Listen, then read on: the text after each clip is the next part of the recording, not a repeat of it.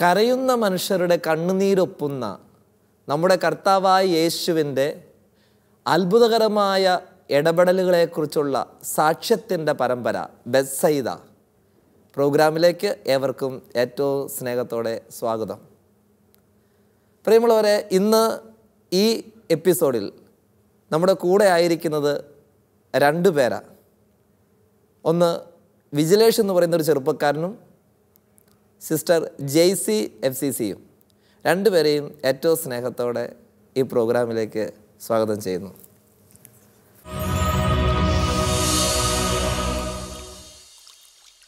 ഒരു വയസ്സായ ഒരു അമ്മച്ചി റോഡിന് കുറുക്കെ വന്നു കഴിഞ്ഞപ്പോൾ ഞാൻ ഫ്രണ്ട് ബ്രേക്ക് കയറി പിടിച്ചത് മാത്രമേ എനിക്ക് ഓർമ്മയുള്ളൂ. പിന്നെ ഓവുചാലിൽ നിന്ന് പൊക്കിയെടുത്ത് ആംബുലൻസിൽ കയറുന്നതൊക്കെ നല്ല ഓർമ്മയുണ്ട്. അത് കഴിഞ്ഞിട്ട് പിന്നെ ഓർമ്മയൊന്നുമില്ല. അങ്ങനെ പോയിക്കൊണ്ടിരിക്കുമ്പോൾ ഒരു ദിവസം രാത്രി ഫോൺ വന്ന് വിജിലേഷ് മരിച്ചു, നിങ്ങൾ ഇങ്ങനെ ബോഡി ചുറ്റി കെട്ടി കൊണ്ടുവരാനായിട്ടുള്ള ഒരു 8 മീറ്റർ തുണി, വെള്ള തുണി മേടിച്ചിട്ട് വരണം, ഡോക്ടറെ പ്ലീസ് ഒന്ന് ചെക്ക് ചെയ്യണമെന്ന് പറഞ്ഞ് കൊണ്ടുപോകുമ്പോൾ വിജിലേഷ് തന്നെ ഉടുത്തിരുന്ന മുണ്ട് കൊണ്ട് വിജിലേഷിനെ മൂടിയിട്ടിട്ടുണ്ട്. കറുത്ത് കരുവാളിച്ച് പോയിരുന്ന ബോഡി, ഭയങ്കരമായി സ്മെല്ലുണ്ടായിരുന്നു. കൈനാം കൊണ്ട് വരയ്ക്കുമ്പോൾ അവിടുത്തെ ആ ബോഡി ഇങ്ങനെ സ്കിൻ അഴുകി ചീഞ്ഞ് നമ്മളെ ചാല് കീറുന്ന പോലത്തെ ഒരു നീങ്ങുന്ന ഒരു അനുഭവമായിരുന്നു. കൈകൊണ്ട് ഇങ്ങനെ കിരുകിരാന്ന് നെഞ്ചിൻ്റെ ആ കുഴിയിൽ വരച്ചപ്പോഴേ വിജയിച്ച് ആന്ന് കരഞ്ഞു. ഒരു കരച്ചിൽ, ചെറിയൊരു സ്വരത്തോടെ. നിങ്ങൾ പറഞ്ഞു വിട്ടൊരു ചേച്ചി ഇവിടെ വെള്ള സാരിയെ കൊടുത്തൊരു ചേച്ചിയും കൂടെ ഒരു ചേട്ടനും വന്നിരുന്നു.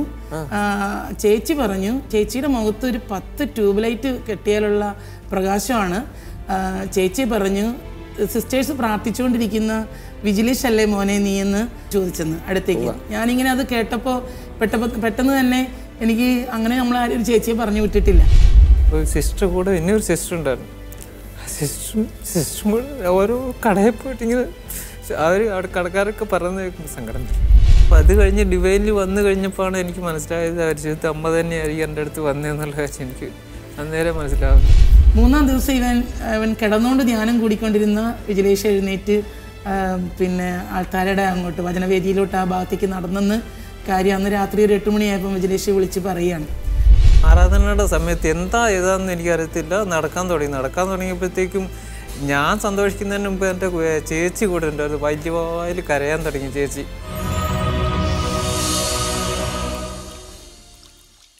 എനിക്ക് ഒരു 1.5 വർഷത്തെ പരിചയം വിജിലേഷുമായിട്ടുണ്ട്.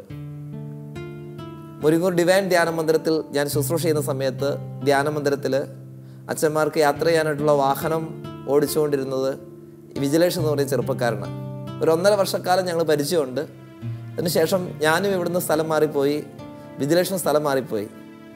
ഇപ്പോൾ ഈ പ്രോഗ്രാമിലേക്ക് ഞാൻ വിജിലേഷിനെ വിളിക്കാനൊരു കാരണം, അന്ന് വിജിലേഷിൽ നിന്ന് കേട്ട കുറച്ച് കാര്യങ്ങൾ എൻ്റെ ഓർമ്മയിൽ കിടപ്പുണ്ട്. വലിയൊരു വാഹന അപകടത്തിലൂടെ കടന്നുപോയി അത്ഭുതകരമായിട്ട് ആ വാഹന അപകടത്തിൽ നിന്ന് രക്ഷപ്പെട്ട് ഇവിടെ എത്തി നിൽക്കുന്നൊരു ചെറുപ്പക്കാരനാണ് വിജിലേഷ്. അവൻ്റെ സാക്ഷ്യം പറയുമ്പോൾ അവന് തന്നെ അത് പൂർത്തീകരിക്കാനായിട്ട് പറ്റില്ല. കാരണം അവൻ്റെ ജീവിതത്തിൽ ഇടപെട്ടിട്ടുള്ളത് മറ്റൊരാളാണ്. അതാണ് ബഹുമാനപ്പെട്ട സിസ്റ്റർ ജെയ്സി FCC. അതുകൊണ്ട് ഈ എപ്പിസോഡിൽ എൻ്റെ കൂടെ 2 പേരാണ് ഉള്ളത്. നമുക്ക് വിജിലേഷിൽ നിന്ന് തന്നെ തുടങ്ങാം. എൻ്റെ വീട് വയനാട്ടിൽ മാനന്തവാടി എന്ന് പറഞ്ഞ സ്ഥലത്ത്, വാളാട് എന്ന് പറഞ്ഞ സ്ഥലത്താണ് ഉള്ളത്. ഓക്കെ. ഞാൻ ചെറുപ്പത്തിലായിരുന്നു. ഇപ്പം തന്നെ ഞാൻ 8ാം ക്ലാസ്സിൽ പഠിച്ചുകൊണ്ടിരിക്കുമ്പോൾ തന്നെ എൻ്റെ അമ്മ മരിച്ചുപോയി. പിന്നെ അമ്മ മരിച്ച് കുറച്ച് നാൾ കഴിഞ്ഞപ്പോൾ എൻ്റെ അച്ഛനും മരിച്ചു. അച്ഛൻ മരിച്ചു കഴിഞ്ഞ് പിന്നെ എന്നെ നോക്കാം അങ്ങനെ വീട്ടിലൊന്നും സാധിച്ച 2 പെങ്ങന്മാരുണ്ടായിരുന്നു. പെങ്ങന്മാരെ കല്യാണം കഴിച്ചു വിട്ടായിരുന്നു. അപ്പം സ്കൂളിൽ പഠിക്കുന്ന സമയത്ത് തന്നെ പേരൻസ് 2 പേരും മരണപ്പെട്ടു. 2 പേരും പോയി. ആ സമയത്ത് ചേച്ചിമാരുടെ കല്യാണം കഴിഞ്ഞായിരുന്നു. ഒരു പെങ്ങളും തമിഴ്നാട്ടിൽ മേട്ടുപ്പാളത്ത് എന്ന് പറഞ്ഞ സ്ഥലത്തുണ്ടായിരുന്നു. അപ്പോൾ ചേച്ചി എന്നോട് പറഞ്ഞു, ഇങ്ങനെ അമ്മയും അച്ഛനും മരിച്ചതെത്തിക്ക് ഇനി പിന്നെ വീട്ടിൽ ആരും ഇല്ലാതെ തന്നെ ഞാൻ ഒറ്റയ്ക്ക് നിൽക്കണ്ടെന്ന് പറഞ്ഞ് എന്നെ ചേച്ചി കൂട്ടിക്കൊണ്ട് പോയി മേട്ടുപ്പാളത്തേക്ക്. മേട്ടുപ്പാളത്ത് ചേച്ചിയുടെ കൂടെയായിരുന്നു ഞാൻ താമസിച്ചുകൊണ്ടിരുന്നത്. ഇങ്ങനെ മേട്ടുപ്പാളത്ത് താമസിച്ചുകൊണ്ടിരുന്നപ്പോഴാണ് ഈ ലോറിയിൽ ഇങ്ങനെ ഒരു ഇതായിട്ട് എന്നെ വെറുതെ നിൽക്കേണ്ടല്ലാത്ത ലോറിയിൽ പോയിക്കൊണ്ടിരുന്നപ്പോൾ ഇങ്ങനെ ഒരു ലോറി കൊണ്ട് വെച്ചിട്ട് ആളുടെ ബൈക്ക് എടുത്തിട്ട് ഞാൻ ലോറിയുടെ പുറകെ ഇങ്ങനെ പോയി. ഒരു വയസ്സായ ഒരു അമ്മച്ചി റോഡിന് കുറുക്കെ വന്നു കഴിഞ്ഞപ്പോൾ ഞാൻ ഫ്രണ്ട് ബ്രേക്ക് കയറി പിടിച്ചത് മാത്രമേ എനിക്ക് ഓർമ്മയുള്ളൂ. പിന്നെ ഓവുചാലിൽ നിന്ന് പൊക്കിയെടുത്ത് ആംബുലൻസിൽ കയറുന്നതൊക്കെ നല്ല ഓർമ്മയുണ്ട്. അത് കഴിഞ്ഞിട്ട് പിന്നെ ഓർമ്മയൊന്നുമില്ല. വിജിലേഷ് ബൈക്കിലായിരുന്നു ആക്സിഡന്റ് സംഭവിക്കുന്ന സമയത്ത് അല്ലേ? പിന്നീടുള്ളത് വിജിലേഷ് കണ്ണു തുറക്കുമ്പോൾ ഹോസ്പിറ്റലാണ്. ആ കുയിന്നുള്ള സൗണ്ടൊക്കെ ഞാൻ കേൾക്കുന്നുണ്ട്. അത് കഴിഞ്ഞ് പിന്നുള്ള ഒരു ഇത് എനിക്കറിയാം. ഓക്കെ, ഇനി ഈ സംഭവത്തിൻ്റെ ബാക്കി പത്രം പൂരിപ്പിക്കാൻ പറ്റുന്നത് ബഹുമാനപ്പെട്ട സിസ്റ്റർ ജെയ്സിക്കാണ്.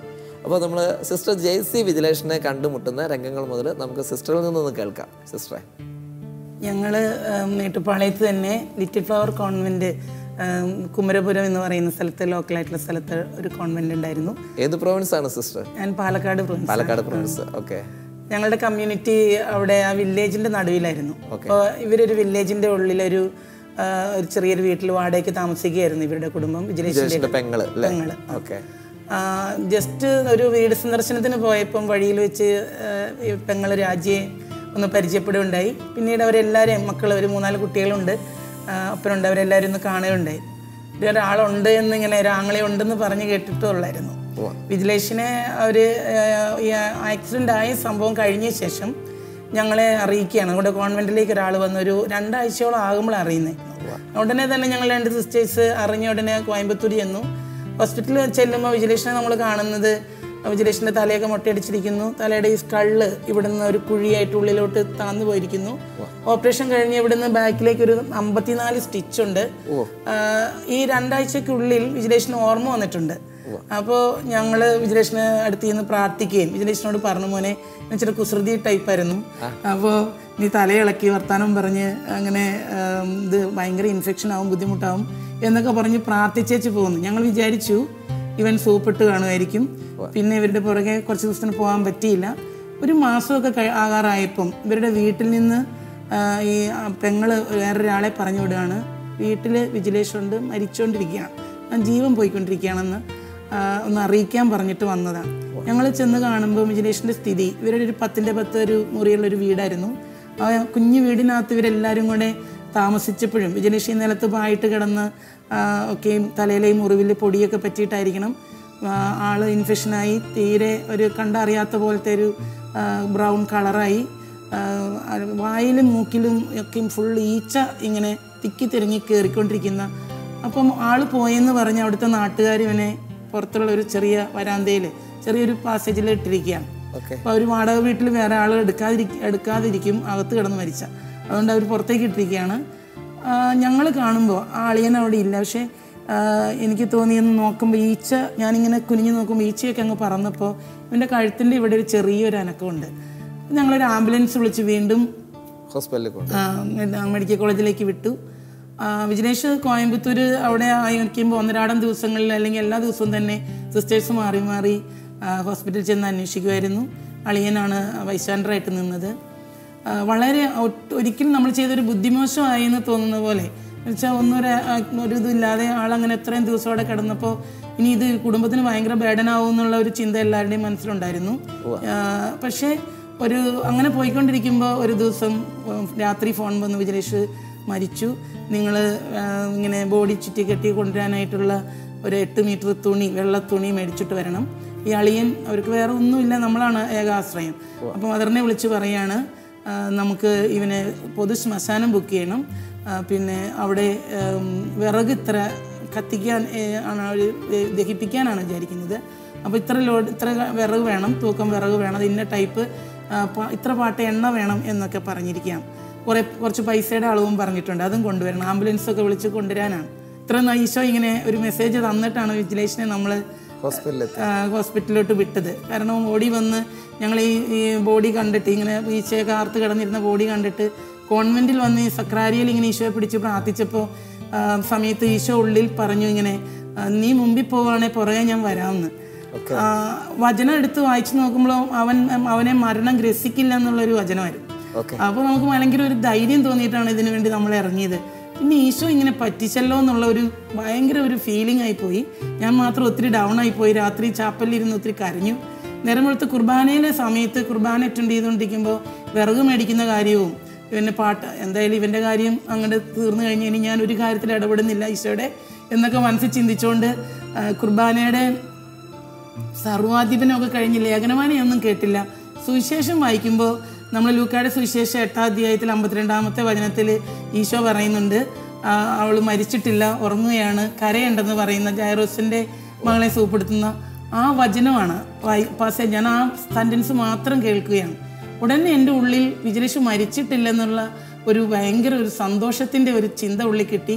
അവിടെ ചെല്ലുമ്പോൾ ഞങ്ങൾ ഹോസ്പിറ്റലിൽ ചെല്ലുമ്പോൾ ഡോക്ടറെ ഞങ്ങൾ നിർബന്ധിക്കുകയാണ്. തലേ ദിവസം ഒരു അങ്ങനെ മരിച്ചു എന്നുള്ള അറിയിച്ചിട്ടാണ് അവർ നമ്മളെ പറഞ്ഞതെങ്കിലും ഞങ്ങൾ ഡോക്ടറോട് പറഞ്ഞു, ഡോക്ടറെ പ്ലീസ് ഒന്ന് ചെക്ക് ചെയ്യണമെന്ന് പറഞ്ഞ് കൊണ്ടുപോകുമ്പോൾ വിജിലേഷ് തന്നെ ഉടുത്തിരുന്ന മുണ്ട് കൊണ്ട് വിജിലേഷിനെ മൂടിയിട്ടിട്ടുണ്ട്. കറുത്ത് കരുവാളിച്ചു പോയിരുന്ന ബോഡി, ഭയങ്കരമായി സ്മെല്ലുണ്ടായിരുന്നു. അയാൾ തന്നെ ഡോക്ടർ തന്നെ നമ്മളോട് പറഞ്ഞു, ഇത് വാസം അടിച്ചിട്ട് അങ്ങോട്ട് പോകാൻ മുടിയാത്, ഒരുത്തർ കൊണ്ടുവന്ന് ആരോ കൊണ്ടുവന്ന് പോട്ടിരിക്കാങ്ങ ഇപ്പടി ആയി പോയിച്ചെന്ന് തമിഴിൽ അദ്ദേഹം പറയുണ്ടായി. അപ്പോൾ നമ്മൾ ചെന്ന് കാണുമ്പോൾ ഞാൻ പറഞ്ഞു, പ്ലീസ് ഉയിരിക്ക ഇല്ലേ ഒന്ന് കൊഞ്ചം ചെക്ക് പണ്ടുങ്ങ ഡോക്ടറിന്. ഈ വചനത്തിൻ്റെ ഒരു ബോധ്യത്തിലാണ് നമ്മളങ്ങനെ പറഞ്ഞത്. അപ്പോൾ വിജിലേഷിൻ്റെ ചെസ്റ്റിൽ കൈകൊണ്ട് ഡോക്ടർ ഇങ്ങനെ ഇടിച്ചു. എന്നിട്ട് നഖം കൊണ്ട് ഇങ്ങനെ ഇത്തിരി പെയിൻ കൊടുക്കാനായിട്ട് ഉണ്ടെങ്കിൽ എന്തെങ്കിലും ഒരു പെയിൻ കിട്ടുമ്പം കണ്ണിന് ഇങ്ങനെ സ്റ്റില്ലായി നിൽക്കുന്ന കണ്ണനങ്ങോ എന്തെങ്കിലും ചെയ്യാൻ ഒന്നും നോക്കുന്നതാണെന്ന് ഞാൻ വിചാരിക്കുന്നു. അങ്ങനെ ഇടിച്ചത്. പക്ഷെ ആ കൈനകം കൊണ്ട് വരയ്ക്കുമ്പോൾ അവിടുത്തെ ആ ബോഡി ഇങ്ങനെ സ്കിന്ന് അഴുകി ചീഞ്ഞ് നമ്മളെ ചാല് കീറുന്ന പോലത്തെ ഒരു നീങ്ങുന്ന ഒരു അനുഭവമായിരുന്നു. ഞാൻ ഡോക്ടറോട് പറഞ്ഞു, പ്ലീസ് ഡോക്ടർ ഒരു പ്രാവശ്യം കൂടെ ചെയ്യാൻ പറഞ്ഞു. അദ്ദേഹത്തിന് അത് എന്നെ നേരെ തിരിഞ്ഞു നോക്കിയൊരു അറപ്പോടെ, അതായത് ഈ ഗ്ലൗസ് ഒന്നും ഇടാതെ ഈ പിന്നെയും ഇത് ചെയ്യാൻ പറയുമ്പോൾ അദ്ദേഹം ഒന്നും കൂടെ ചങ്ങനെ ആഞ്ഞിടിക്കുകയും കൈ കൊണ്ട് ഇങ്ങനെ കിരുകിരാന്ന് നെഞ്ചിൻ്റെ ആ കുഴിയിൽ വരച്ചപ്പോൾ വിജയിച്ച് ആന്ന് കരഞ്ഞു. ഒരു കരച്ചിൽ ചെറിയൊരു സ്വരത്തോടെ. ഉടനെ ഡോക്ടർ പിന്നെ ബൈ ഗോഡ് ഗ്രേസ് എന്നൊക്കെ പറഞ്ഞിട്ട് ഇത് മരിച്ചെന്ന് ഓൾറെഡി പറഞ്ഞ കാര്യമായിരുന്നല്ലോ. പിന്നെ ഇവൻ അനങ്ങെന്ന് പറയുമ്പം അകത്തേക്ക് കൊണ്ടുപോയി. ആ ഉള്ളിൽ കയറി ഞാനിങ്ങനെ നോക്കുമ്പോൾ ഒരു ട്യൂബ് ഇട്ടിട്ടുണ്ട്. ചീഞ്ഞ ദ്രാവകം മൂക്കിന്ന് പതുക്കെ ഇവനെ ശ്വസിക്കാൻ തുടങ്ങിയെന്ന് മനസ്സിലായി. ആ സമയത്ത് ഞാൻ അവിടെ ഒന്ന് പറഞ്ഞു, ഈശോ ഇനി ഇവൻ മൂളി മുരങ്ങി എന്നൊക്കെ പറഞ്ഞ് ഇനി എന്നെ പറ്റിക്കരുത്. ഇവൻ സ്വയം എഴുന്നേറ്റ് നടന്ന് ഇവൻ്റെ മുണ്ടൊക്കെ മടക്കി കുത്തി ഞങ്ങളുടെ കോൺവെൻറ്റിൻ്റെ ഗേറ്റ് കുറച്ച് ദൂരമാണ്. അവിടെ നിന്ന് നടന്നു വരുന്നത് എനിക്ക് എൻ്റെ കണ്ണുകൊണ്ട് കാണണമെന്ന് ഞാനന്ന് ഈശോയുടെ ഐസിൻ്റെ ഉള്ളിൽ നിന്ന് പറയുണ്ടായിരുന്നു. കൊച്ചിനെ പുറത്തേക്ക് കടത്തിയെങ്കിലും ഇവന് കൈ പൊക്കാനോ നടക്കാനോ കണ്ണ് കാണാനോ ഒന്നും പറ്റാത്ത രീതിയിൽ കഴുത്ത് കിടന്ന് ആടുന്ന ഒരവസ്ഥ. കാലൊക്കെ ഒലക്ക പോലെ ആയിപ്പോയി. സ്റ്റില്ല, മുട്ടൊന്നും മടങ്ങുന്നില്ല, മസിൽസ് ഇല്ല. അങ്ങനെ ഇവന് എഴുന്നേറ്റ് ഇരുത്താൻ പറ്റുന്നില്ല. ഇരുത്തിയാൽ തന്നെ കാലിങ്ങനെ നീണ്ട് വിറച്ച് നിൽക്കുകയുള്ളൂ. അങ്ങനെയുള്ള ഒരവസ്ഥയിലായിരുന്നു. ഒരു ദിവസം രാവിലെ ഞങ്ങൾ ചെല്ലുമ്പോൾ, കുർബാന കഴിഞ്ഞ് വിജിലേഷൻ്റെ അടുത്ത് ചെല്ലുമ്പോൾ വളരെ ഹാപ്പി ആയിരുന്നു. അപ്പോൾ ആളിങ്ങനെ പറഞ്ഞു, ഇന്ന് ഇവിടെ ഒരു നിങ്ങൾ പറഞ്ഞു വിട്ട ഒരു ചേച്ചി, ഇവിടെ വെള്ള സാരിയൊക്കെ കൊടുത്തൊരു ചേച്ചിയും കൂടെ ഒരു ചേട്ടനും വന്നിരുന്നു. ചേച്ചി പറഞ്ഞു, ചേച്ചിയുടെ മുഖത്ത് ഒരു 10 ട്യൂബ് ലൈറ്റ് കെട്ടിയാലുള്ള പ്രകാശമാണ്. ചേച്ചി പറഞ്ഞു, സിസ്റ്റേഴ്സ് പ്രാർത്ഥിച്ചുകൊണ്ടിരിക്കുന്ന വിജിലേഷ് അല്ലേ മോനെ നീയെന്ന്, ആണോ മോനെയെന്ന്, അല്ലേ മോനെയെന്ന് ചോദിച്ചെന്ന് അടുത്തേക്ക്. ഞാനിങ്ങനെ അത് കേട്ടപ്പോൾ പെട്ടെന്ന് തന്നെ എനിക്ക് അങ്ങനെ നമ്മൾ ആരും ഒരു ചേച്ചിയെ പറഞ്ഞു വിട്ടിട്ടില്ല. ഇവൻ പറയണം ഞങ്ങൾ പറഞ്ഞു വിട്ട ഒരാളാണെന്നേ. പക്ഷേ എന്നിട്ട് ഇങ്ങനെ പറഞ്ഞു പോലും, നീ സുഖപ്പെട്ട് പുറത്ത് കിടക്കും, നീ യേശുവിന് സാക്ഷിയായിട്ട് ജീവിക്കണം, പൂർണ്ണമായിട്ട് സുഖപ്പെടും കേട്ടോ എന്ന് പറഞ്ഞിട്ട് അനുഗ്രഹിച്ചിട്ട് പോയെന്ന്. അതിനു മുമ്പ് എനിക്ക് മുന്തിരി തിന്നണമെന്ന് പറയും. എനിക്ക് മറ്റേ ഇത് വന്ന് എനിക്ക് സിസ്റ്റർ പറഞ്ഞിട്ട് എനിക്ക് സങ്കടം വന്നിട്ട് എനിക്ക് വേണ്ടി കുറെ പിച്ചെടുക്കാന്ന് പറഞ്ഞിട്ടുണ്ടെങ്കിൽ പൈസ ഇല്ലായിരുന്നു. നമ്മുടെ കയ്യിൽ ആരുടെ അടുത്തും പൈസ ഇല്ലായിരുന്നു. അപ്പം അളിയൻ്റെ കയ്യിലും പൈസ ഇല്ലായിരുന്നു. ഒരു സിസ്റ്റർ കൂടെ, പിന്നെ ഒരു സിസ്റ്റർ ഉണ്ടായിരുന്നു. സിസ്റ്റർ ഓരോ കടയിൽ പോയിട്ട് ഇങ്ങനെ അവർ കടക്കാരൊക്കെ പറഞ്ഞു കേൾക്കുമ്പോൾ സങ്കടം വരും. ഓരോരുത്തർ കടയിലൊക്കെ പോയിട്ട് ഇങ്ങനെ പൈസ ഇല്ലയെന്ന് പറഞ്ഞിട്ട് ഇങ്ങനെ ചോദിച്ചിട്ട് എനിക്ക് വേണ്ടിയിട്ട്. അതല്ലാണ്ട് എനിക്ക് ഇത് വന്ന് ബോധം വന്നു കഴിഞ്ഞപ്പം എനിക്ക് മുന്തിരി തിന്നണമെന്ന് ഭയങ്കര ആഗ്രഹമായിരുന്നു. ഈ അടുത്തൊക്കെ ഉള്ളവർ മുന്തിരിയൊക്കെ തിന്നുന്ന കണ്ടപ്പോൾ എനിക്കെന്തൊരു ആഗ്രഹം. അളിയനോട് ഇങ്ങനെ മുന്തിരി തിന്നണമെന്ന് പറഞ്ഞു കഴിഞ്ഞപ്പോൾ അളിയൻ മേടിച്ച് തന്നിട്ട് അവരൊക്കെ പോയി. അളിയൻ പോയി കഴിഞ്ഞപ്പോൾ ഒരു അമ്മ വന്ന് എൻ്റെ അടുത്ത്, ഒരു വെള്ള സാരിയൊക്കെ എടുത്തിട്ട് ഒരു അമ്മച്ച് വന്നിട്ട് എന്നോട് പറഞ്ഞു, മുന്തിരിയാണ് ഞാൻ മേടിച്ച് തരാമെന്ന് കുറേ മുന്തിരിയൊക്കെ തന്നു. അന്നേരം ചോദിച്ചാൽ സിസ്റ്റർമാർ പ്രാർത്ഥിക്കുന്നത് നിനക്ക് വേണ്ടിയിട്ടില്ലെന്ന്. ഞാൻ പറഞ്ഞു, ആ ശരി, എനിക്ക് വേണ്ടി, എനിക്ക് വേണ്ടിയിട്ടാണല്ലോ ഇവരിങ്ങനെ. അപ്പം ഒന്ന് യേശു ക്രിസ്തു ആരാന്നോ ആരോ ഒന്നും എനിക്കറിയത്തില്ല. പിന്നെ ഈ കുരിശൊക്കെ ഈ വഴിയിൽ കണ്ട് അങ്ങനെയുള്ള ഒരു പരിചയം അല്ലാണ്ട് യേശു ക്രിസ്തു എന്നുള്ളൊരു എനിക്കറിയത്തില്ലായിരുന്നു. അപ്പോൾ ഈ അമ്മച്ചി വന്നിട്ട്, ഈ ചേച്ചി വന്ന് എൻ്റെ അടുത്ത് വന്ന് എന്നിട്ട് പറഞ്ഞു, എന്നാൽ കുഴപ്പമില്ല മുന്തിരി അന്ന് മുന്തിരി തിന്നരുതെന്ന് ഇങ്ങോട്ട് എന്നോട് പറഞ്ഞിട്ടുണ്ടായിരുന്നു തോന്നുന്നു. ഈ ഇതിങ്ങനെ ഇങ്ങനെ അസയ്ക്കാൻ പാടില്ലല്ലോ, ഈ സ്റ്റിച്ച് ഇങ്ങനെ ഉള്ളതുകൊണ്ട് ഇങ്ങനെ ആക്കാൻ പറ്റില്ലെന്ന്. ഈ ട്യൂബ് മാത്രമേ ഉണ്ടായിരുന്നുള്ളൂ. ആ കുഴപ്പമില്ല, മുന്തിരി തിന്നോളാം പറഞ്ഞ് മുന്തിരിയൊക്കെ മേടിച്ച് വാലിട്ട് മുന്തിരിയൊക്കെ തിന്ന് മുന്തിരി കഴിച്ച് ചേച്ചി കൊണ്ട് തന്നു. ഈ ചേച്ചി കൂടെ തന്ന് മുന്തിരി കഴിച്ചു കഴിഞ്ഞിട്ട് അത് ചേച്ചി പോവുകയും ചെയ്തു. ആരാ എന്താണെന്ന് അറിയത്തില്ല നമുക്ക്. അത് കഴിഞ്ഞിട്ടാണ് സിസ്റ്റർമാർ വന്നിട്ട് ഇങ്ങനെ പറഞ്ഞ സിസ്റ്റർ പറഞ്ഞു വിട്ടൊരു ചേച്ചി വന്നിട്ടുണ്ടായിരുന്നു, മുന്തിരിയൊക്കെ മേടിച്ച് തന്നെന്ന് പറഞ്ഞു. അന്നേരം ആ സിസ്റ്റർ പറയുന്നത് ആരാ എന്താ, സിസ്റ്റർമാരാണ് പറഞ്ഞു വിട്ടിട്ടില്ലായിരുന്നു, ഇങ്ങനെ ഒരു ആളെ പറഞ്ഞു വിട്ടിട്ടില്ലായിരുന്നു. ഏത് ചേച്ചി ആയിരിക്കും അത് കഴിഞ്ഞ് ഡിവൈനിൽ വന്നു കഴിഞ്ഞപ്പോഴാണ് എനിക്ക് മനസ്സിലായത് അവർ ചെയ്ത് അമ്മ തന്നെയായിരിക്കും എൻ്റെ അടുത്ത് വന്നതെന്നുള്ള കാര്യം എനിക്ക് അന്നേരം മനസ്സിലാവുന്നത്. വിജിലേഷന് മാത്രമല്ല, ഇത് കേൾക്കുമ്പോൾ സത്യത്തിൽ എൻ്റെ കണ്ണും നിറയുന്നുണ്ട്. ഇവനെ ചികിത്സിക്കാൻ വേണ്ടിയിട്ട് നിങ്ങളും അതെന്താണെന്ന് ചോദിച്ചാൽ, ഇപ്പോൾ ഡോക്ടേഴ്സ് പറഞ്ഞു ഇവനെ നമുക്ക് ചെയ്യാൻ പറ്റുന്നത് സ്പൈനൽ കോഡിൽ നിന്ന് ഒരു ഫ്ലൂയിഡ് എടുത്ത് ടെസ്റ്റ് ചെയ്യണം, അത് പുറത്ത് കൊടുക്കണം. അതിന് അന്ന് 10,000 രൂപ ടെസ്റ്റിന് തന്നെയാവും. പിന്നെ കുറച്ച് അധികം പൈസയാവും, ലക്ഷങ്ങളാവും. ഇങ്ങനെയുള്ള അതായത് മരിക്കുക അല്ലെങ്കിൽ ജീവിതത്തിൽ പ്രതീക്ഷയില്ലാത്ത ഒരാൾക്ക് ഇത്ര ലക്ഷങ്ങൾ നമ്മൾ ചിലവാക്കണോ എന്ന് എന്നോട് ഇങ്ങനെ നിങ്ങൾ അങ്ങനെ ചോദിച്ചു. അതായത് ഇപ്പോൾ ഈ എന്താണെന്ന് കണ്ടുപിടിച്ച് ഇങ്ങനെയുള്ള ട്രീറ്റ്മെൻറ്റിന് ഇനി പോകണോ എന്നുള്ള രീതിയിൽ നമ്മളത് തിരിച്ചു പോരുമ്പോൾ, അവൻ്റെ അടുത്തുനിന്ന് തിരിച്ച് കോൺവെൻറ്റിലേക്ക് പോരുമ്പോൾ എനിക്ക് വിശുദ്ധ ഫ്രാൻസിസ് അസീസി വിക്ഷാടനം ചെയ്ത് തെരുവിലൂടെ നടക്കുന്ന ചിത്രം ഇങ്ങനെ മനസ്സിലേക്ക് ഈശോ തന്നിട്ട് എനിക്ക് ഭയങ്കര കൊതിയായിരുന്നു. ചെറുപ്പത്തിൽ മടത്തി വന്നപ്പം ഫ്രാൻസിസ്കൻ ആയതുകൊണ്ട് ചരിത്രമൊക്കെ വായിക്കുമ്പം ഈ വിക്ഷാടനം നടത്തണമെന്ന് ഭയങ്കര ഒരു ആഗ്രഹമായിരുന്നു. ആ ഒരു എക്സ്പീരിയൻസിലേക്ക് പക്ഷേ ഈ ഒരു കാര്യം വന്നപ്പോൾ ഈ ഐഡിയ മനസ്സിലോട്ട് തരികയും അന്ന് തന്നെ മദറിൻ്റെ കൂടെ ഉണ്ടായിരുന്നു. ബഹുമാനപ്പെട്ട മദറിനോട് ഞാൻ പറഞ്ഞു, മദറെ നമുക്ക് കുറച്ച് സന്ധ്യയായിരുന്നു, ഈ കടകളിലൂടെയെല്ലാം ഒന്ന് ചോദിച്ചിട്ട് നാളത്തേക്കുള്ള ടെസ്റ്റിനുള്ള പൈസ നമുക്കൊന്ന് ചോദിച്ചു വെക്കാം എന്ന് പറഞ്ഞ് അങ്ങനെ മദറും ഞാനും കൂടെ ആദ്യത്തെ വിഷാടനത്തിൻ്റെ നടത്തി. പിന്നെ അങ്ങ് ദൈവം വിജിലേഷന് വേണ്ട ഒരുപാട് പൈസ ആവശ്യമുണ്ടായിരുന്നു. നമ്മളപ്പോൾ എല്ലാവരോടും പറയണം ഇങ്ങനെ ഇതാണ് കാര്യം എന്നൊക്കെ. ചിലർ നന്നായി സ്വീകരിക്കും, പക്ഷെ ഒത്തിരി പേരുടെ നല്ല മനസ്സാണ് വിജിലേഷൻ്റെ ജീവൻ നിലനിർത്താനായിട്ട് ഇടവരുത്തിയത്. പിന്നെ പ്രോൻസിൽ നിന്ന് ഒരുപാട് സഹായം, ഒത്തിരി ഉപകാരികൾ അതിൻ്റെ പുറകിലുണ്ടായി. അങ്ങനെ ഇവനെ ടെസ്റ്റ് ചെയ്തപ്പോൾ ബ്രെയിൻ ഫീവർ ആയിട്ട് ഒത്തിരി കൂടിപ്പോയ ബ്രെയിനിൽ പനി അടിച്ച് അതവിടെ പ്രശ്നമാണ്. അപ്പോൾ അതുകൊണ്ട് ഇനി നടക്കാൻ സാധ്യതയില്ല, തളർന്നു പോയി, അതൊക്കെ ഉള്ള അവസ്ഥകളെല്ലാം ആയിരുന്നു. എഴുന്നേറ്റ് നടക്കാനുള്ള സാധ്യതയില്ലാത്തൊരവസ്ഥയിലായിരുന്നു വിജിലേഷൻ. വിജിലേഷനോട് നമ്മൾ അവിടെ ആശുപത്രിയിൽ 1-2 മാസമായി അവിടെ കിടത്തിയിട്ട് ഇനി എന്താ കാര്യം, നമുക്കെന്നാൽ കോൺവെൻറ്റിൽ കൊണ്ടുവന്ന് ഒരു മുറിയിൽ താമസിപ്പിക്കാം, ഫുഡൊക്കെ കൊടുത്ത് നോക്കാം എന്ന് തീരുമാനിക്കുമായിരുന്നു കമ്മ്യൂണിറ്റി. നല്ല ഒരു കമ്മ്യൂണിറ്റി ആയിരുന്നു. രാവും പകലും സിസ്റ്റേഴ്സ് ഈ ഒരു ശ്രദ്ധ വിജിലേഷൻ്റെ കാര്യത്തിലുണ്ടായിരുന്നു. പോകാനും രാത്രി പ്രാർത്ഥിക്കാനും എല്ലാവരും ഈശോയുടെ അടുത്തിരുന്ന് പ്രാർത്ഥിക്കുകയും പിടിവിടാതെ ഇങ്ങനെ ഈശോയോട് മുട്ടിപ്പായിട്ട് നിൽക്കുന്ന ഒരു അനുഭവമായിരുന്നു. വിജിലേഷ് പറഞ്ഞു, ഞാൻ എങ്ങോട്ടുമില്ല, എനിക്ക് പോട്ടയ്ക്ക് പോകണമെന്ന്. വിജിലേഷന് എനിക്ക് തോന്നുന്നു വയനാട്ടിൽ വെച്ചെങ്ങാണ്ട് ഈ പോട്ടയ്ക്ക് ആൾക്കാർ പോകുന്ന കാര്യങ്ങൾ കേട്ടതിൻ്റെ അറിവിലായിരിക്കും വിജിലേഷ് പറഞ്ഞ ഒരു വാശി, ഞാൻ വേറെ എവിടേക്കും പോകുന്നില്ല, എന്നെ പോട്ടയ്ക്ക് കൊണ്ടുപോകണമെന്ന്. അപ്പോൾ എനിക്കത് വലിയൊരു റിസ്ക് ആയിരുന്നു. അവിടുന്ന് ഇവൻ നടക്കുകയില്ലല്ലോ. ഒരു ഓമ്നി വാനിൽ കിടത്തിയിട്ടാണ് ഇങ്ങോട്ട് വിടുന്നത് ഡിവൈനിലേക്ക്. വിജിലേഷനെ അങ്ങനെ ഈ കുടുംബത്തോടെ ഞങ്ങൾ പറഞ്ഞു വിട്ടു. ഞാൻ പറഞ്ഞു, നീ ഒരു ബുധനാഴ്ച 3 ദിവസം കഴിയുമ്പോൾ നീ നടക്കൂടാ, നീ നടക്കുമ്പോൾ തിരിച്ചു വരുന്നവരൊക്കെ ഇത് വെയിറ്റ് ചെയ്തിരിക്കാൻ ഞങ്ങളെ കൊണ്ടാവില്ല, നീ ഒരു കാര്യം ചെയ്യണം, നീ ഒരു കോയിൻ ഫോൺ അവിടെ നിന്ന് ബോക്സുകളിലിട്ടിട്ട് നീ വിളിക്കണം, ഞാൻ നടന്നെന്നുള്ള കാര്യം അന്ന് തന്നെ അറിയിക്കണം കേട്ടോ എന്ന് പറഞ്ഞാൽ വിട്ടത്. 3-ാം ദിവസം ഇവൻ കിടന്നുകൊണ്ട് ധ്യാനം കൂടിക്കൊണ്ടിരുന്ന വിജിലേഷ് എഴുന്നേറ്റ് പിന്നെ ആൾക്കാരുടെ അങ്ങോട്ട് വചനവേദിയിലോട്ട് ആ ഭാഗത്തേക്ക് നടന്നെന്ന് കാര്യം അന്ന് രാത്രി ഒരു 8 മണിയായപ്പോൾ വിജിലേഷ് വിളിച്ച് പറയുകയാണ്.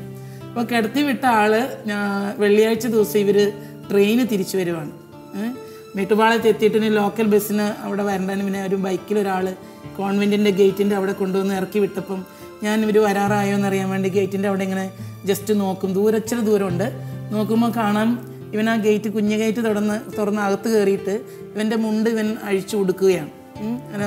ഞാൻ ICU എന്ന് പറഞ്ഞല്ലോ ഒരു കാര്യം, ഗേറ്റിൻ്റെ അവിടെ നിന്ന് ഇങ്ങനെ കുലുക്കി പെറുക്കി മുണ്ട് കൊടുത്ത് മടക്കി കുത്തുകയാണ്.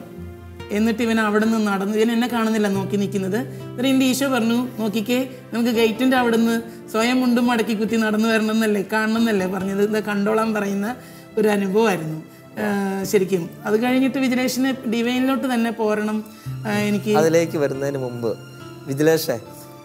വിജിലേഷ് ഒരു ഒമിനിയിൽ കോയമ്പത്തൂരിൽ നിന്ന് അല്ലേ, കോയമ്പത്തൂരിൽ നിന്ന് ഡിവൈനിലേക്ക് വരുന്നു. അല്ല സോറി, മേട്ടുപ്പാളയത്തു നിന്ന് ഡിവൈൻ ധ്യാന മന്ദിരത്തിലേക്ക് അല്ലേ, ഡിവൈൻ ധ്യാന മന്ദിരത്തിലേക്ക് വരുന്നു. ഇവിടെ ധ്യാനത്തിൽ പ്രവേശിക്കുന്നു. ആ സമയത്തുള്ള വിജിലേഷൻ്റെ അനുഭവങ്ങളെന്ന് പറഞ്ഞു. ഞാനിവിടെ വന്ന് ഇവിടെ തന്നെ 2-3 ആ ഓമനി വാഹനത്തിൽ കൊണ്ടുവന്ന ആൾക്കാർ തന്നെ അത് ആരാന്ന് എനിക്കറിയത്തില്ല. എനിക്ക് അവർ തന്നെ കൊണ്ടുവന്ന് കിടത്തി തന്നെ കിടപ്പുരോഗികളുടെ ഇതിനകത്ത് കിടപ്പുരോഗികൾ കിടക്കുന്നിടത്ത് കിടന്നിട്ട് മറ്റേ TV കണ്ടിട്ടാണ് ഫസ്റ്റ് ഉള്ളിലേക്ക് വന്നപ്പോൾ ഒരു വിഷമവും കാര്യങ്ങളൊക്കെ. ആദ്യമായിട്ടാണ് ഒരു ധ്യാനത്തിൽ വരുന്നത്, ആദ്യമായിട്ടാണ് ഇങ്ങനെ ഒരു ഇതിലേക്ക് വരുന്നത്. ഫസ്റ്റ് ഉള്ളിലേക്ക് വന്നപ്പോൾ ഒരു വിഷമവും കാര്യങ്ങളൊക്കെ. കോട്ടയിൽ പോകണമെന്ന് വിജിലേഷ് പറയാനുള്ള കാരണം അത് എനിക്ക് അറിയത്തില്ല എന്താന്ന് എനിക്ക് മനസ്സിലായി. കോട്ടയോ ഡിവൈനോ എന്തെങ്കിലും കേട്ടിട്ടുണ്ടോ? ഞാൻ ചെറുപ്പത്തിൽ കേട്ടിട്ടുണ്ട്. നമ്മുടെ അവിടുന്ന് ആൾക്കാർ ഇങ്ങനെ പോട്ടെ പോണം ഈ സുഖമില്ലാത്ത ആൾക്കാർ പോട്ടെ പോണം എന്ന് പറഞ്ഞ് ഇങ്ങനെ കേൾക്കുന്നുണ്ട്. അപ്പൊ അതിന്റെ ഒരു ഇതില് എന്താന്ന് എനിക്കിപ്പോ മനസ്സിലായില്ല. അങ്ങനെ ഞാൻ ഇവിടെ വന്ന് കിടപ്പുരോഗികളുടെ ഇതിനകത്ത് കിടക്കും. പിന്നെ ആലലുയൊക്കെ ആദ്യമായിട്ട് കേൾക്കുന്നത്. അങ്ങനത്തെ ഇതൊന്നും കേട്ടിട്ടും ഇല്ല, ഒന്നുമില്ല.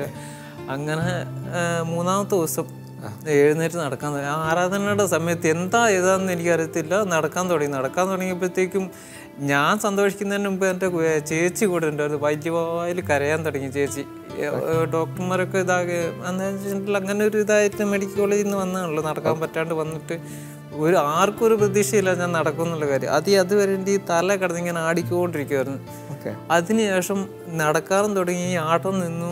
പിന്നെ എഴുന്നേറ്റ് നടക്കും കാര്യങ്ങളൊക്കെ ആയി. പിന്നെ നടന്നു പോയി ചേച്ചിന് ഫോൺ ചെയ്തു. അപ്പോൾ ഇവൻ തിരിച്ച് അവിടെ എത്തിക്കഴിയുമ്പോൾ തീർച്ചയായിട്ടും അവിടെ മഠത്തിലെ സിസ്റ്റേഴ്സ് ഉണ്ട്. ഒരുപക്ഷെ അടുത്തുള്ളവരൊക്കെ ഇവന്റെ നാട്ടിലാണെങ്കിലും അറിഞ്ഞിട്ടുണ്ടല്ലോ. പ്രതികരണങ്ങൾ എങ്ങനെയായിരിക്കും? ഭയങ്കര അനുഭവമായിരുന്നു. ഒരുപാട് മനുഷ്യർക്ക് പ്രതീക്ഷ കൊടുത്ത ഒരു കാര്യമായിരുന്നു. പിന്നീട് ഒത്തിരി പേര് ഈശോയിലേക്ക് അടുക്കാനും ഞാൻ കാരണം കുറെ പേര് ഇവിടെ ധ്യാനം കൂടാൻ വേണ്ടിട്ട് പറഞ്ഞിങ്ങനെ വന്നിട്ടുണ്ട്. ചെറിയ സഹായങ്ങൾ ചെയ്തു കൊടുത്ത്. വിജിലേഷ് ധ്യാനം കൂടി സൗഖ്യം പ്രാപിച്ചു, വന്ന് ഇറങ്ങി ഗേറ്റിന്റെ അടുത്തുനിന്ന് മുണ്ട് മടക്കി കൊത്തി കയറി വരുന്നു. പിന്നീട് അവൻ അവിടെ പെങ്ങടെ കൂടെ അതോ പെങ്ങടെ കൂടെ കുറച്ച് ദിവസം നിന്നുള്ളൂ. വിജിലേഷിന് ഭയങ്കര നിർബന്ധമായിരുന്നു എനിക്ക് ഡിവൈന് തന്നെ പോകണം എന്നുള്ളത്. ഇവിടെ നല്ല രീതിയിൽ ഇവർ കുടുംബം പോലെ സ്വീകരിച്ചു എന്നുള്ളതാണ്. പിന്നെ ഇവിടുന്ന് പോയി അതിനുശേഷം കല്യാണം കഴിച്ചു. കല്യാണം കഴിച്ചെന്ന് സിസ്റ്റർമാരും മൂലം തന്നെ കല്യാണത്തായി. മലയാളം പെൺകുട്ടിയോ തമിഴ് പെൺകുട്ടി തമിഴ് തിരുച്ചിനാപ്പള്ളിക്ക് അടുത്ത് കരൂർ എന്ന് പറഞ്ഞ സ്ഥലത്ത് നിന്ന്. അവർക്ക് മലയാളം അറിയോ? അവർക്ക് ഇപ്പൊ കുറച്ചൊക്കെ മലയാളം അറിയാം. എന്റെ കൂടെ കൂടി എന്ന് വെച്ചാൽ കോൺവെന്റിൽ സിസ്റ്റർമാരുടെ പഠിപ്പിക്കുക. നമ്മളിവിടെ FCCക്കാരുടെ കൂടെ. വിജിലേഷന്റെ ലൈഫിന്റെ പുറകിൽ ഒരു FCCയുടെ കരം ശരിക്കും ഉണ്ട്. മക്കൾ 2 പേര്, ഒരാണും ഒരു പെണ്ണും. അവര് ഏത് പഠിക്കാൻ? മൂത്തോള് അൽന മരിയ 1ാം ക്ലാസ്സില്. പിന്നെ അനോൽ എന്നാണ് പേര്. അവൻ വന്നിട്ട് ഇപ്പം പ്രീ KG അല്ലേ? ഇപ്പൊ എവിടെയാണ് താമസം? കരൂർ എന്ന് പറഞ്ഞ സ്ഥലം, തമിഴ്നാട്ടിൽ തന്നെയാണ്. ഈശോ ഇപ്പൊ വിജിലേഷൻ ആരാ? ഈശോ ഇപ്പൊ എല്ലാം എന്റെ എല്ലാ ഈശോ തന്നെയാണ്. മക്കൾക്ക് പറഞ്ഞു കൊടുക്കാനായിട്ട് വലിയൊരു വിശ്വാസത്തിന്റെ കഥ ഇത് കേട്ടിരിക്കുമ്പോൾ ഇതൊക്കെ എങ്ങനെയാന്ന് മനുഷ്യന്റെ ബുദ്ധിക്ക് മനസ്സിലാകണില്ല. പ്രിയമുള്ളവരെ, ഇത് വിജിലേഷന്റെ സംഭവം നിങ്ങൾ കേൾക്കുമ്പോൾ നിങ്ങളുടെ മനസ്സിലുണ്ടാകുന്ന പ്രതികരണം എന്താണെന്ന് എനിക്ക് അറിഞ്ഞുകൂടാ. ഒരു കാര്യം എനിക്കറിയാം, കർത്താവ് ഇന്നും ജീവിക്കുന്നു, അവൻ്റെ കരങ്ങൾ ശക്തമാണ്. ഞാനും നിങ്ങളും ചിന്തിക്കുന്നോട്ടല്ല, മനുഷ്യൻ്റെ ബുദ്ധിക്ക് അതീതമായിട്ട് ദൈവം ഇടപെടുന്നു എന്നുള്ളതാണ്. ആ ഒരു ബോധ്യത്തിലേക്ക് നമുക്കൊന്ന് കടന്നു വരാൻ പറ്റിയാൽ മതി. ചങ്ക് തുറന്നൊന്ന് കർത്താവിനെ വിളിച്ചാലേ കർത്താവ് കേൾക്കും. ഒരു സിസ്റ്ററാ പറഞ്ഞത്, സക്രാരുടെ മുമ്പിൽ ഒരു ബന്ധമില്ലാത്തൊരു ചെറുപ്പക്കാരന് വേണ്ടി, അതാണല്ലോ ഒരു സന്യാസിനിയുടെ ജീവിത ദൗത്യം എന്നൊക്കെ പറഞ്ഞത്, ആരോരുമല്ലാത്തവരെ സ്വന്തമെന്ന് കണ്ട് അവന് വേണ്ടിയിട്ട് ചങ്ക് പൊട്ടി കരഞ്ഞു വിളിച്ചപ്പോൾ തമ്പുരാൻ കൊടുത്ത ഉറപ്പാ, നീ പോയാൽ നിന്റെ പിന്നാലെ ഞാനും ഉണ്ടെന്ന്. അത് ഇവിടം വരെ എത്തിച്ചു. മനോഹരമായൊരു ജീവിത കഥയാണ് കേട്ടോണ്ടിരിക്കുന്നത്. സിസ്റ്ററിനെ ദൈവം ഉപയോഗപ്പെടുത്തുമായിരുന്നു സത്യത്തിൽ, ഇങ്ങനെ ഒരുവനെ ഈശോയിലേക്ക് അടുപ്പിക്കാനും ഇവൻ വഴിയായിട്ട് കുറേ പേരെ യേശുവിലേക്ക് അടുക്കാനും വേണ്ടി. പ്രിയമുള്ളവരെ, ഇത് കേട്ടുകൊണ്ടിരിക്കുമ്പോൾ കഴിഞ്ഞ എപ്പിസോഡിൽ ഞാനിങ്ങനെ ആർക്കെങ്കിലുമൊക്കെ നിങ്ങൾ രോഗങ്ങളിലൂടെ കടന്നു പോകുന്നവർ, വേദനകളിലൂടെ കടന്നു പോകുന്നവരുണ്ടെങ്കിൽ നിങ്ങൾക്ക് വേണ്ടിയിട്ട് പ്രാർത്ഥിക്കണമെന്ന ആഗ്രഹമുണ്ട് എങ്കിൽ വാട്സപ്പ് നമ്പറിൽ, നമുക്ക് ഇപ്പോൾ TV സ്ക്രീനിലൊരു വാട്സപ്പ് നമ്പർ വരുന്നുണ്ട്, അതിൽ എഴുതി ചോദിക്കുകയാണെങ്കിൽ, വിളിച്ച് ചോദിക്കുകയാണെങ്കിൽ നിങ്ങൾക്ക് വേണ്ടി പ്രാർത്ഥിക്കുമെന്ന് അറിയിച്ചിരുന്നു. അപ്പോൾ ആദ്യത്തെ എപ്പിസോഡിൽ ആരാധനയിൽ അന്ന് ഇവിടെ ഞങ്ങളുടെ അടുത്ത് പ്രാർത്ഥന സഹായം ചോദിച്ചു വന്ന് 2-3 പേർക്ക് വേണ്ടി പ്രാർത്ഥിച്ചാൽ തുടങ്ങിയത്. പിന്നീട് കുറേയേറെ പേര് പ്രാർത്ഥനാ സഹായം ആവശ്യപ്പെട്ടുകൊണ്ട് വിളിച്ചു എന്നുള്ളത് ഈ പ്രോഗ്രാമിൻ്റെ പ്രൊഡ്യൂസറിൽ നിന്ന് എനിക്ക് കേൾക്കാനായിട്ട് സാധിച്ചു. ഇപ്പോഴും TV സ്ക്രീനിൽ ഈ പ്രോഗ്രാമിൻ്റെ വാട്സപ്പ് നമ്പർ കൊടുത്തിട്ടുണ്ട്. നിങ്ങൾക്ക് എന്തെങ്കിലും പ്രാർത്ഥനാ സഹായങ്ങൾ എന്ന് വെച്ചിട്ടുണ്ടെങ്കിൽ ഒരു പക്ഷേ നമ്മുടെ ഒന്നും കൈപ്പിടിയിൽ ഒതുങ്ങുകയില്ല എന്ന് തോന്നുന്ന ചില കാര്യങ്ങൾ അനേകരുടെ പ്രാർത്ഥനയല്ലേ. ഈ പ്രോഗ്രാം അവസാനിക്കുന്നത് നമ്മളൊരു ആരാധനയുടെ ചെറിയൊരു നിമിഷങ്ങളിലേക്ക് പ്രവേശിച്ച പരിശുദ്ധ കുർബാനയുടെ കരങ്ങളിലേക്ക് ആ പ്രാർത്ഥനകളൊക്കെ സമർപ്പിക്കുക. അനേകർ ഒരുമിച്ച് പ്രാർത്ഥിക്കുമ്പോൾ അതിൽ അനുഗ്രഹമുണ്ട്, കൃപയുണ്ട്, അത്ഭുതങ്ങളുണ്ട്. എന്തിനു വേണ്ടിയിട്ടാണെന്നറിയാമോ? എല്ലാം ഈ സിസ്റ്റർ പറഞ്ഞ പോലെ ദൈവമഹത്വത്തിന് വേണ്ടിയിട്ട്. ഞങ്ങൾക്ക് എന്തെങ്കിലും സങ്കടങ്ങളുണ്ട്, പ്രാർത്ഥനാ നിയമങ്ങളുണ്ടെങ്കിൽ അത് എഴുതി അറിയിക്കാം. നമുക്കത് ദിവ്യകാരുണ്യ സന്നിധിയിൽ സമർപ്പിച്ച് പ്രാർത്ഥിക്കാം. നമുക്ക് ആരാധനയിലേക്ക് പ്രവേശിക്കാം.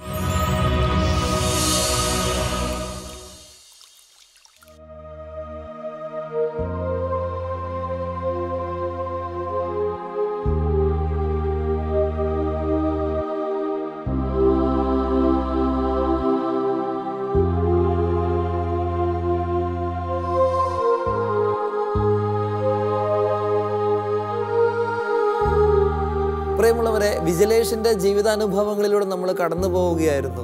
മരണത്തിൻ്റെ വക്കിൽ നിന്ന് ദൈവം ഒരു മകനെ എടുത്തുയർത്തുന്നത് നമ്മൾ കേട്ടത്. നമുക്ക് ഈശോയുടെ കരങ്ങളിലേക്ക് വിജിലേഷനെ സമർപ്പിക്കുന്നു. അവൻ്റെ ഭാര്യയെ, കുഞ്ഞുങ്ങളെ സമർപ്പിച്ച് പ്രാർത്ഥിക്കുന്നു. ഒപ്പം പ്രാർത്ഥനാ സഹായം ചോദിച്ച കുറേയേറെ പേരുണ്ട്. അവരെല്ലാം പ്രത്യേകമായിട്ട് ഓർക്കുക. ഈ സമയത്ത് ഒരുപാട് പേര് ചോദിക്കുന്നുണ്ട്. പക്ഷെ അതിൽ നമുക്ക് ചുരുങ്ങിയ സമയത്തിൽ ഏതാനും പേരുടെ പേരുകൾ ഒന്ന് പറഞ്ഞ് സമർപ്പിച്ചു പോവുക എന്നരുതി ബാക്കിയുള്ളവർക്ക് വേണ്ടി പ്രാർത്ഥിക്കുന്നില്ലെന്നല്ല. നിങ്ങൾ ചോദിച്ച പ്രാർത്ഥനാ സഹായങ്ങളെല്ലാം ബലിപീഠത്തിൽ സമർപ്പിച്ചിട്ടുണ്ട്. നിങ്ങളെ പ്രാർത്ഥനയിൽ ഓർമ്മിക്കുന്നുണ്ട്. കാല് പഴുത്ത് കുറേ നാളുകളായിട്ട് ഒഴുകിക്കൊണ്ടിരിക്കുകയാണ്. മുറിവ് ഉണങ്ങാനായിട്ട് സാധിക്കുന്നില്ല. ജോയി എന്ന് പറയുന്നൊരു സഹോദരൻ. അതുപോലെ വയറിൽ അസ്വസ്ഥതകളുണ്ട്. അദ്ദേഹത്തിന് സുഖം പ്രാപിക്കാൻ പ്രാർത്ഥനാ സഹായം ചോദിച്ചിരിക്കുന്നു. ഒപ്പം 10 വർഷമായിട്ട് വീണ് തളർന്ന് കിടപ്പായ ഷാജി എന്ന വ്യക്തി. നമുക്കെല്ലാവർക്കും വേണ്ടി പ്രാർത്ഥിക്കാം. 10 വർഷത്തിൻ്റെ കിടപ്പെന്നൊക്കെ പറഞ്ഞാൽ മനുഷ്യന് ചിന്തിക്കാവുന്നതിന് അപ്പുറത്ത് കഷ്ടപ്പാടും വേദനയാണ്. ആ സഹോദരന് വേണ്ടി, ഒരുപക്ഷെ ഇത് കേൾക്കുന്നുണ്ടായിരിക്കും ആ സഹോദരന് വേണ്ടിയിട്ട് പ്രാർത്ഥിക്കുന്നു. ശരീരം മുഴുവൻ വേദന കൊണ്ട് വിഷമിക്കുന്ന കൊച്ചുത്രേസി എന്ന് പറയുന്ന സഹോദരി. അതുപോലെ കുറേ പേര് മദ്യപാനത്തിൻ്റെ കെടുതിയിൽ നിന്നൊക്കെ രക്ഷപ്പെടാനായിട്ട് ആഗ്രഹിച്ച് പ്രാർത്ഥനാ സഹായം ചോദിച്ചിട്ടുണ്ട്. ഇവരെല്ലാവരെയും ഈശോയുടെ കരങ്ങളിലേക്ക് നമ്മൾ സമർപ്പിക്കുന്നു. ഒപ്പം നിങ്ങളുടെ ജീവിതത്തിൽ എന്തെങ്കിലും വേദനകളോ സങ്കടങ്ങളോ കടന്നു പോകുന്നുണ്ടെങ്കിൽ അത് ഈശോയുടെ കരങ്ങളിലേക്ക് സമർപ്പിച്ച് ഈ നിമിഷം ഒന്ന് ഈശോയുടെ മുമ്പിൽ നമുക്ക് പ്രാർത്ഥിക്കാം. കർത്താവ് ഈശോയെ, അങ്ങയുടെ സന്നിധിയിലേക്ക് വേദന അനുഭവിക്കുന്ന സകലരെ സമർപ്പിക്കുന്നു. ഇന്ന് ഞങ്ങൾ കേട്ട ഈ ശുശ്രൂഷ, ഈ കണ്ട ഈ ശുശ്രൂഷ, വിജിലേഷനിലൂടെ ദൈവം ഇടപെട്ടതെല്ലാം ഞങ്ങൾക്ക് വിശ്വാസത്തിന് കാരണമായിട്ട് മാറട്ടെ. ഇത് കണ്ടുകൊണ്ടിരിക്കുന്ന രോഗികൾ, വേദന അനുഭവിക്കുന്നവർ, ഈശോയെ അങ്ങയെ വിളിച്ച് പ്രാർത്ഥിക്കാൻ, അങ്ങയോട് ചേർന്ന് നിൽക്കാൻ, അങ്ങിൽ നിന്ന് അവർ അനുഗ്രഹവും ആശ്വാസവും സൗഖ്യവും കണ്ടെത്താൻ കൃപ ചെയ്യണമേ എന്ന് ഞങ്ങൾ പ്രാർത്ഥിക്കുന്നു. ഈശോയെ നന്ദി, ഈശോയെ സ്തുതി, യേശുവെ നന്ദി, യേശുവെ സ്തുതി, യേശുവെ ആരാധന.